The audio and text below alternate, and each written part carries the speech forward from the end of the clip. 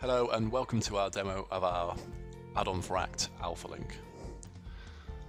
Now I'm currently sat within the first of the 4 tabs that you get with AlphaLink, which is the Account and Info tab, and the first feature that I'll show you is how to create a new sales ledger account in Sage 50 from within Act. Now you do this by hitting the Create Link button in this tab, which pulls up this screen, and now you can interrogate the Sage 50 database to ensure that you assign the account a unique reference. So I'm going to assign it ABC001. Just double check that that's not already in there. It's not, so I can create that company in Sage 50. So if I just hop into Sage 50 now and do a lookup for that account,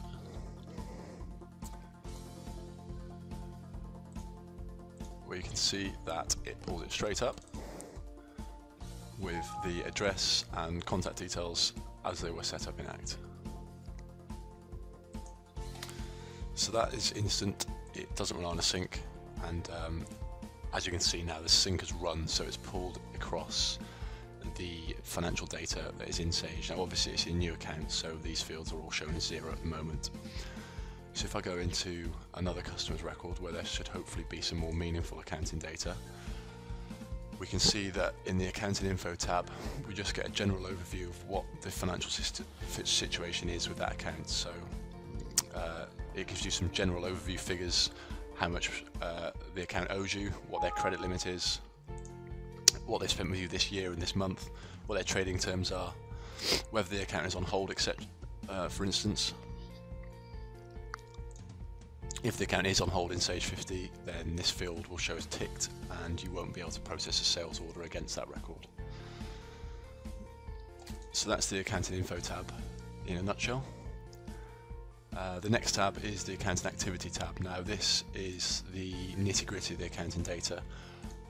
This is where everything shows, so any receipts, invoices, any credits will also show in here as well. Sales orders sit separately in this tab.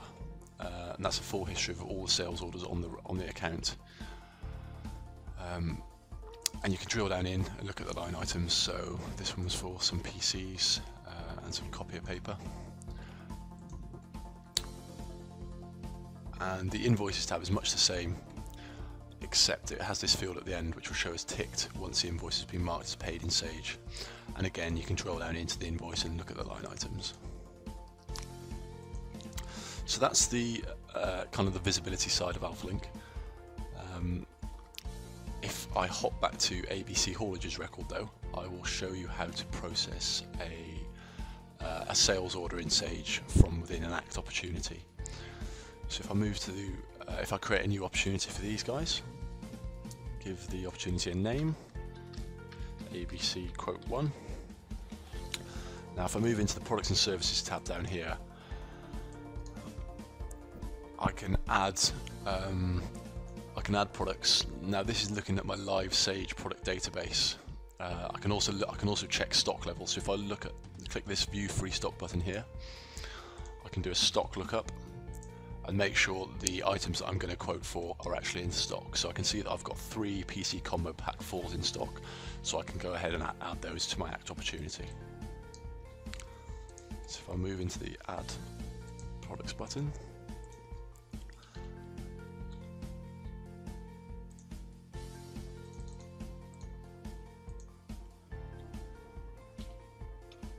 add in 3 of those.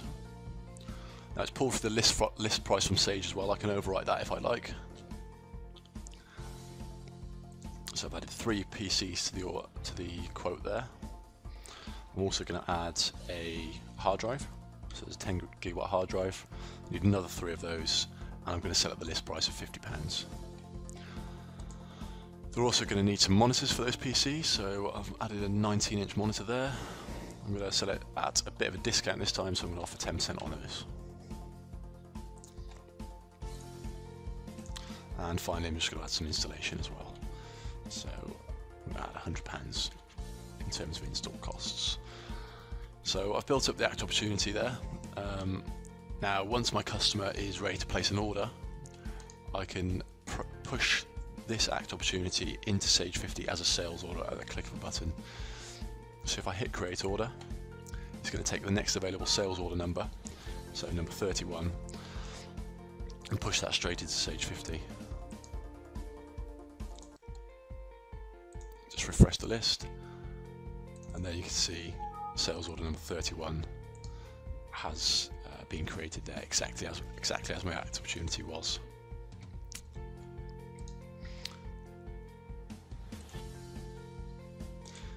So if I allocate the stock, dispatch the order,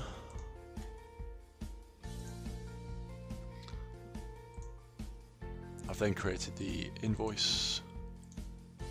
So there we go, there's the invoice for ABC. Now I'm just going to update the ledgers now.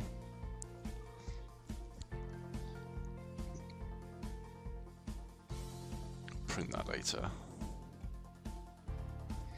Now all of this should be visible against ABC's record once I go back into Act. So there's the invoice in the Accounts and Activity tab, there's the sales order, and there's the invoice. Now once that's been paid in Sage, that will show a little tick in the end field there as well. Thank you for watching the demo. That was a quick run through of our add-on for Act AlphaLink.